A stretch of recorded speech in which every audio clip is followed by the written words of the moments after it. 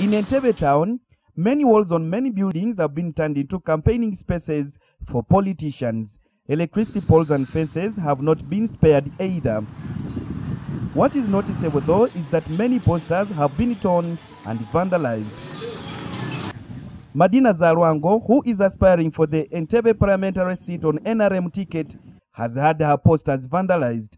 She accuses her opponents of masterminding the plot to remove her posters. Our people, our fellow candidates, have chosen to deprive our people of that opportunity to vote for the right candidate of their choice. When you tear a poster out there, first you hurt Zalwango because these posters cost money. I reached out to two of her opponents, one the incumbent MP Rose Tumusime and Stuart Luwama standing on the National Unity Platform ticket. I think I want to blame candidates because we as candidates give instructions to the people going to hang our posters, and therefore we can also equally give instructions for them not to destroy what they have found hanged. But we have seen people telling us that people come in cars and they are dropped. They pluck down our posters.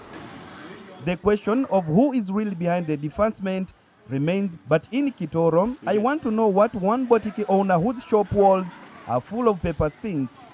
The people here do not admit or deny tearing up politicians' posters, but are not happy that their consent is sought beforehand. Yandisuse kusaba otekewo kubanga jukire nyumba iyo otaddeko lanjo oluso business najja namala gateekako kipande nga takusabe n'okisangako katosobola kirekako kubanga nawe abaakuzibidde.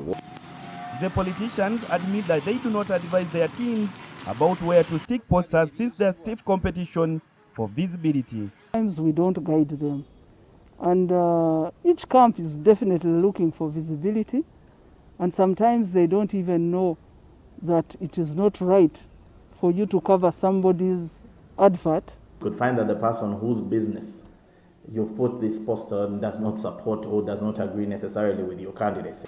According to Entebbe Municipal Council, there is no clear regulation on campaign posters, unlike advertising for businesses.